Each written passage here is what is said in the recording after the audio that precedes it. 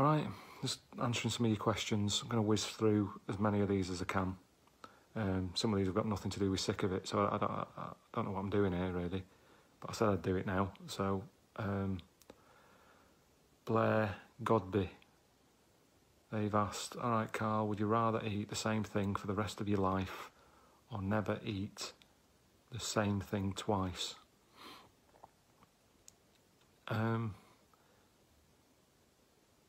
Yeah, I wouldn't want to eat the same thing again and again and again for the rest of my life. That's pretty depressing. I love food, so yeah, I'd have to go for like never eat the same thing twice.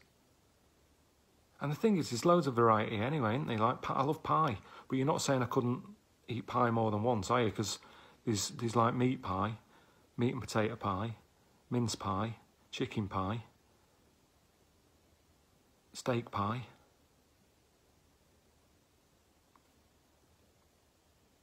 And pasta, I'm a big fan of pasta. All taste the same, different shapes. If it's got a different shape, it's got a different name, so that's a different dish, innit? So yeah, definitely. That's what I'd do. Never eat the same thing twice. Easy.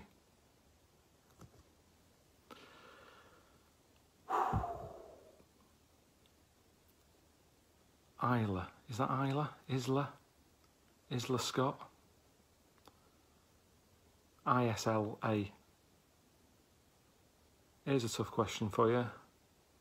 What is it that you are most sick of? Look forward to your answer. At the minute, probably adverts. Just constantly being sold stuff, aren't we? All the time. I don't know if it works. It's a bit like me doing this now. The only reason I'm doing this is to flog a programme. But I don't know how many of you are just going to end up watching this somewhere else where there's no sort of reason, there's no explanation as to why I'm doing this. I'm doing it to flog sick of it. But we're so bombarded by messages, it's hard to cut through and get heard, isn't it? So I don't know if it works anymore. I don't know if it's ever worked. I was talking about this to my dad about 3 nights ago. If you think about it, you never see an advert for eggs, do you? There's no TV advert for eggs, and yet we're all eating eggs. So I don't think it matters. I don't know why. I don't know why I'm doing this. So that's kind of what's been annoying me of late. Watch Sick of It on Sky One. That'll probably be chopped off. Another one. Becky Irons. What's currently your favourite insect and why? I'm going for the bobbit worm. Weird thing. So alien. They're in the sea. These little nasty worms. They're unbelievable. I saw them on David Attenborough when he did the ocean stuff. There's a lot of weird stuff in there, but they're like thing of nightmares. They just hide away under the sand like that. And then a fish goes over the top and they can sense it and they just come out really fast. Fish doesn't know what's hit them. Just rips them apart, eats it and just sort of goes back under again. That's it, that's the purpose. Proper nasty. When you see stuff like that, I don't know why we're looking on other planets for alien life, because you cannot get more alien than that. The bobbit worm. Google it. I think that's what's weird when people go on about life on other planets. I just wonder if everywhere's the same as here. Everyone wandering around with their head down, looking at the phone. Or I've also, you know, it's the thing that it's the same as here, but just a little bit behind. Do you know what I mean? It's another planet, but it's like the 1980s. Everyone's on there messing about with, like, you know, a Rubik's Cube or something. Yeah, don't go searching other planets for weird shit, because it's all here. I'm sick of this. Another question. Only nothing to do with sick of it. That's on Sky One.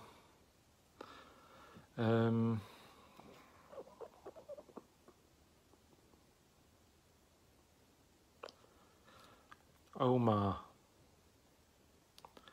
He asked me, alright Carl, could you recommend a quality toaster please? I enjoy crumpets and thick slice of toast, but not doorstep toast. Thanks. I've got a DeLonghi. That works. I can understand, to be honest, I was a bit like, why is he asking that? But there is a lot of bad toasters out there. Most of them are in like hotels. You know, when you go downstairs and it's a help yourself breakfast, and it takes forever. You put your toast and you have to stand, the bread goes stale before it's toasted. There's a lot of, considering it's a simple thing it's got to do, there's a lot of shit toasters out there. And there's complicated ones now as well, like you can get ones that do toast and warm up beans or fry an egg. I don't think that's ever a good idea, having something that does more than one thing. Just all I want it to do is make toast, and make toast well. I think if you start introducing other things, they go wrong. I remember like a bed coming out that had a telly built in the bottom of the bed. But then if the telly breaks, you've got to send your whole bed away. So just get a simple toaster. There's loads of them out there. Right.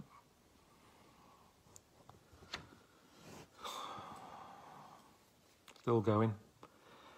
Another question. Jake Tomkinson.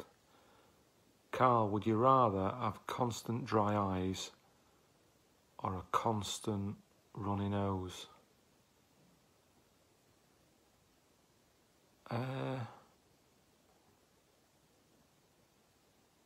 Probably runny nose, I think. I've got fairly dry eyes anyway. I was wondering if that's, I think I read something about this. Like, Suzanne, she's always crying. Not because of me, but because of, you know, stuff on the telly. You know, someone with no legs, they get the garden done up and all that, and they bring him out and go, here's your garden. I'm happy for them, but I never, water never leaves my eyes. And I think it's because I still don't drink enough water. I meant to drink, you're meant to drink quite a few pints, aren't you? Because I had kidney stones a few years back, and I think that's what it is. I reckon I'd cry more. I think that's why there's more crying, because we're always being told, aren't we, to drink more water. Bottled water everywhere. Definitely more people drink more water now than they did when I was growing up. And it seems to me like more people are crying than they did when I was growing up. So I wonder if that's how it works. If you've got a load of water in your body, it wants to come out, it comes out easy from the eyes. But because I don't drink enough, I think your body basically is saying, you haven't got enough water in your body, you're a bit dehydrated, so I'm not going to waste it by coming out of your eyes. I still get upset, I can still be sad or whatever. Don't cry that much. I get a lump in the throat, I get that one when you feel a bit like choked up, a bit sad in a film or whatever. But, so yeah, what was the question? Would I rather have constant dry eyes? Yeah, I'm going for the runny nose.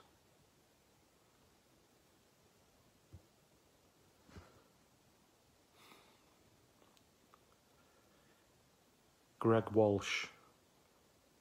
Any references to horses living in houses in this series? No. I know what you're talking about. You're talking about something I talked about on the radio 15 years ago. That was something I saw about 15 years ago, before that. That's, yeah, it doesn't get a look in. I think people keep thinking this series is like based on my life and all that. It isn't. It's made up. It's a made up thing. There's no truth in any of it. There's no woman in it who's playing my auntie. Everyone thinks that's like my real auntie. It isn't. It's got nothing to do with her. There was another question before, like, oh, are we going to see your auntie fart for 5 minutes? Because it was something I talked about ages ago. No. None of that.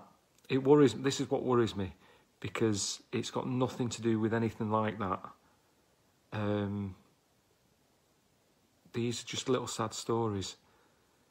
If you want farts and all that, you have to go to YouTube. In fact, if that's what you want, there is a... I was watching something the other day about a hippo. Type in YouTube, hippo fart. It's unbelievable. The power that comes from its arse, and there's mud flying about everywhere. Its tail's whizzing round because of the power. Something like 24 million views. It's unbelievable. The effort that I've gone into to write in sick of it. And yet, you know, 24 million people watch a hippo having a fart. So, no, I want to make that clear now. That there's nothing like that. There's nothing, there's no sort of slapstick stuff in it either. It's sad little, well, not all of them are sad, but they're just little sort of nice little stories. I'm sick of it. It's not going to be everyone's cup of tea. But that's the gamble, innit? Whenever you make something, you chuck it out there. Some like it, some don't. I think I've warned you loads of times. So if you don't like it, don't be sending me messages, because I've warned you that you might not like it. Do you know what I mean? So, yeah. No horses in houses. All right. Right, another one.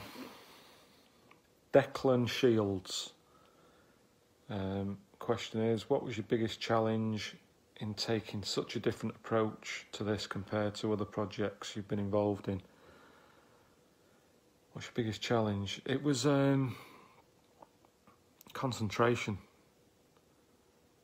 Sitting in a room with Richard writing it, I'm hopeless.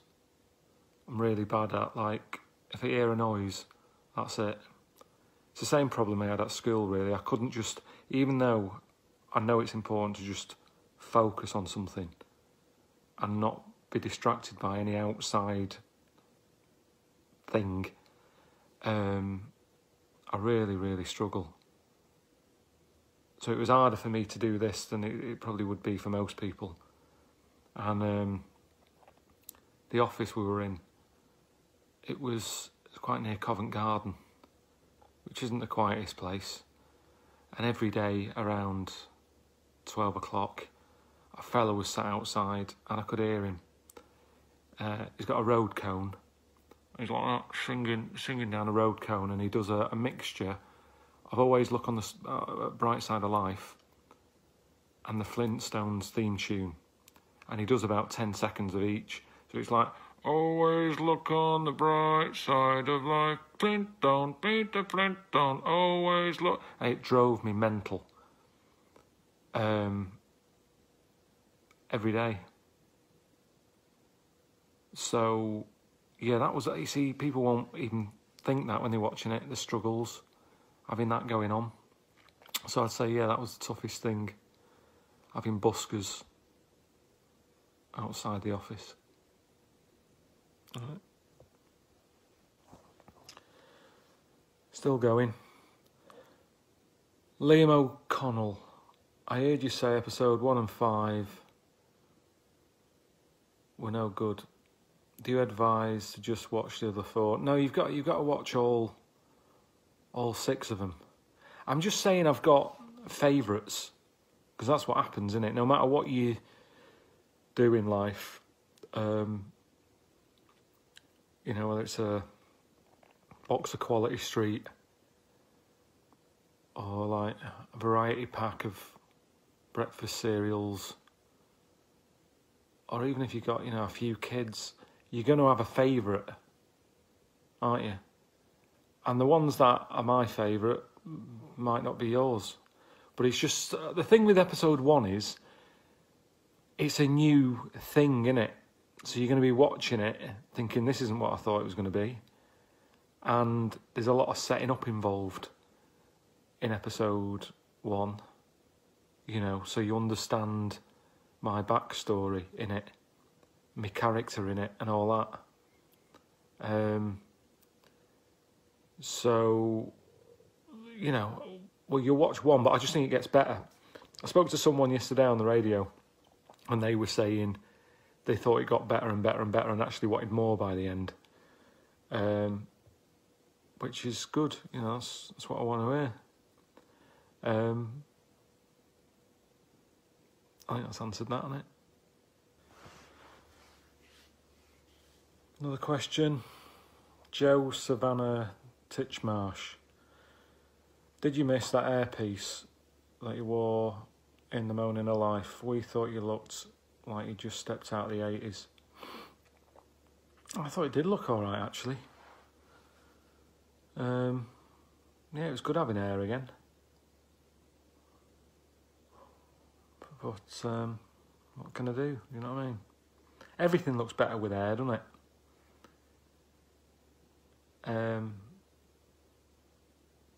Now look at them cats. I was thinking of them cats you can get now. Those bald cats. I don't know who thought that was a good idea. I don't know. Imagine they never use them, do they? They don't use them on the front of Christmas cards like they do with the little fluffy ones. It's always a fluffy cat in it, sort of rolling around with a bauble on a Christmas card. They've never used one of those bald ones because they look weird. Because stuff looks better with hair. So, what were you saying? Do I miss it? Yeah, but I can't wear a wig, can I now? Because people will go, well, we know it's false. So if it's false, what's the point? But, yeah, it did make me look better.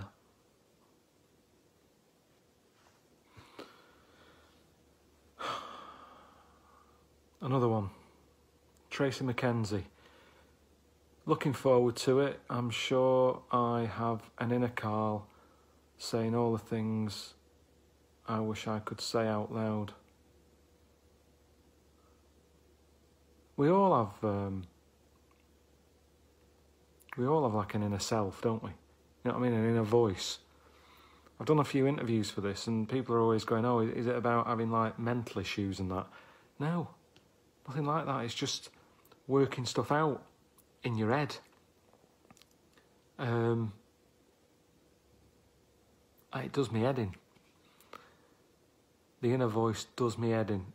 Even though at times I think, it should be there looking out for me, it just does me head in. When I was making this, the inner voice was never happy with what I've done. It was always like, oh, you could do better there. Makes problems. I'm fine, and then it starts getting involved and worries me. I remember reading this thing. I don't know when it was, like years ago, about this fella who had 2 faces. And the front one, he was quite a good-looking fella. And on the back of his head was this other face.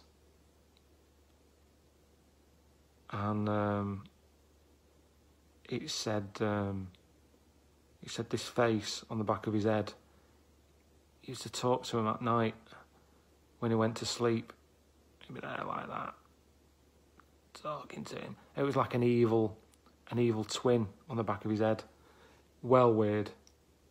You'll have to Google it. Actually, I think I read somewhere that it wasn't real, but the idea of it is terrifying, isn't it? But that's what it's like in my head at times. I'm never fully happy with anything I do. That little bit of a niggle inside, thinking it could have been better. Wish it wasn't there. And it's weird because I tried to put this in Sick of It. Like I'm playing 2 roles in it. I'm playing me, and I'm playing Inner Self. And what's weird is Inner Self has all the best lines in it. You watch, and that just goes to show that it's looking after itself and not looking after me. Weird that. Thanks for your question. Still going. Paul Mills, he says, not sure how I feel about this being sick of it. Was you acting all along?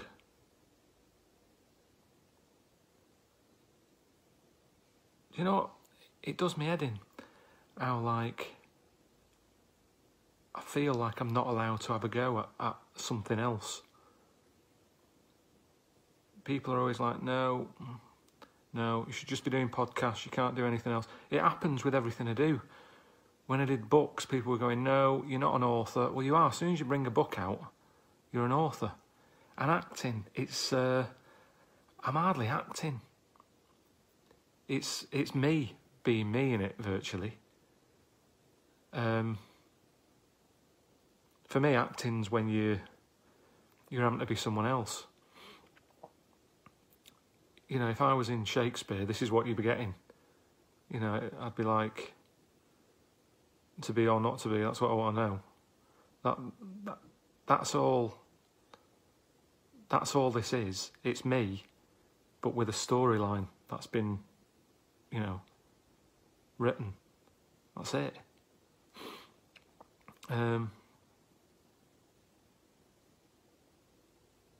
So, yeah, hope you like it. But if you don't, I'll at least give it a go. If you don't like it, that's fair enough. You're not going to like everything I do. But just give it a go. All right. Russ Colley. All right, Russ. He says, how refreshing to hear someone talk frankly about something they've created.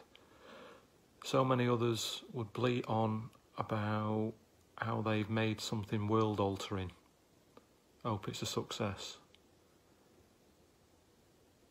Yeah, I'm just being honest about it. I'm proud of it, but I'm just being a realist. It's all right. It's as good as it probably could be. Tried our best. That's the end of it. Hope it's a success. It's a weird thing that I don't know how you measure it when it comes to TV programs and that.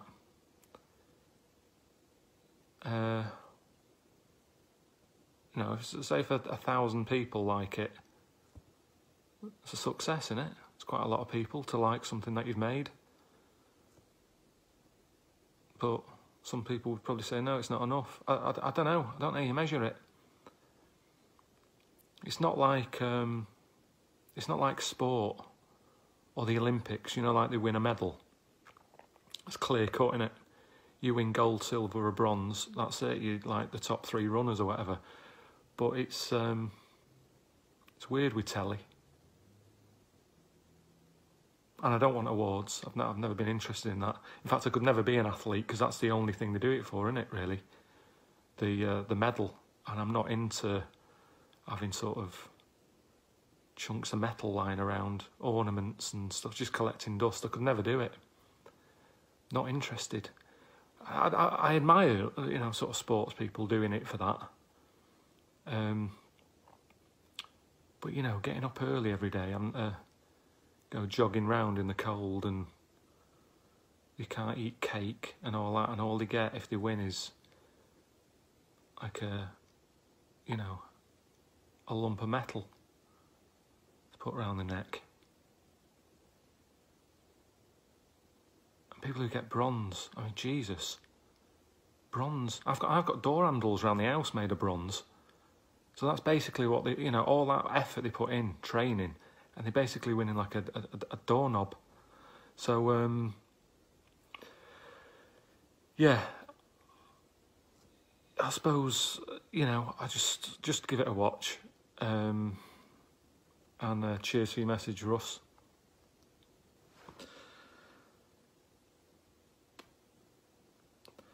Matt Brown, he's left me a message. Hi Carl, did you know that studies have shown that wild chimps in Guinea drink fermented palm sap, which contains about 3% alcohol by volume? A little bit of monkey news there. Yeah, I know, I've seen that. I still keep an eye on like the old monkey news. I was watching some video the other day that someone sent me with some, don't know where it was, Thailand or something like that, and you just saw this little monkey whizzing down the road on a motorbike. Absolute lunatic he was. No helmet on. Crashed, like going through a market, knocked a load of stuff over, nearly like ran some fella over. He wasn't injured, he sort of came off it, ran off. So it's still going on, the old monkey news. Cheers for that, Matt. Sarah Child, she says, when will the world end? The world won't end, will it? We might be wiped off it, we'll die out because we won't have any purpose anymore. But the world will always be here, won't it, in some form. It might blow up, might be a bit smaller. It'll have different stuff wandering about on it, but it'll still be here.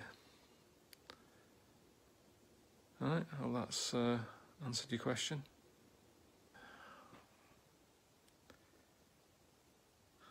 It does me head in. Just looking at your messages here, right? So I've got a message here from Andy Meller. He says, yeah, you've told us about it once, Carl, stop banging on about it, right? I sort of agree with him. But the problem is, then you get someone else, Graham Marchant, saying is it a drama or a documentary? So it's a drama. And there's been a promo out there for ages, but people don't pick up on it, so they're confused. And then there's someone else there saying, Robbie Hanna saying, naturally funny man, awesome. It's not that funny. So there you go, there's three people. Someone's saying they're sick of hearing about it, someone not sure about knowing what it is, and someone else who thinks it's going to be funny when it isn't. So, as much as I've been going on about it and trying to get my point across, it doesn't work.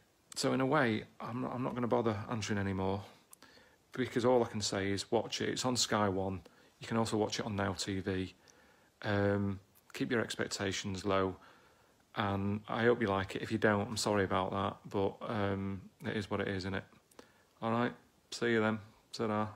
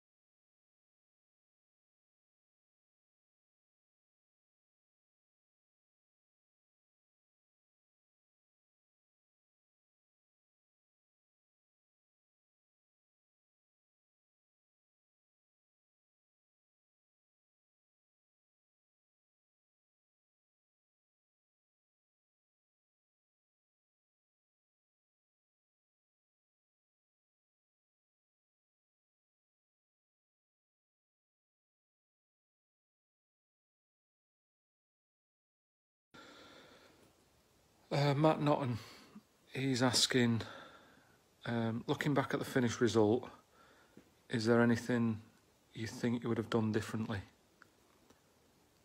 Yeah, there's always a couple of things, no matter what you do. You know, there's always something you sort of go, oh, could that have been done a bit better? But it is what it is, isn't it? You can keep doing that,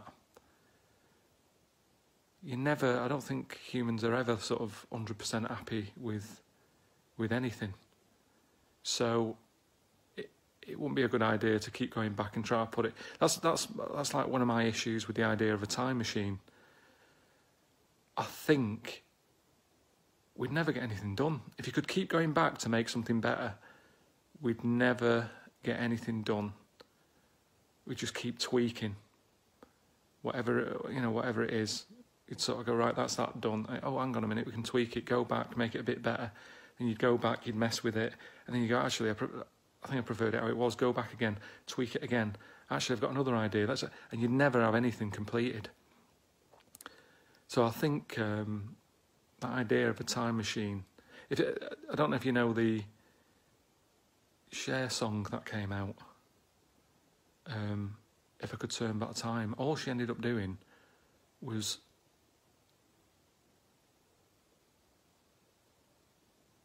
how did it go? It's a song on it. If I could turn back time, if I could find a way. She fell out with a boyfriend or something over something she said, and she wanted to get in a time machine to go back and put it right. But it's kind of like, well, no, just be careful what you're saying. Don't go about upsetting people. Think about, before you open your trap, think about what you're saying. So I don't think time machines. Actually, that wasn't even your question. Is there anything you want to do differently? No, it is what it is. I think it's fine.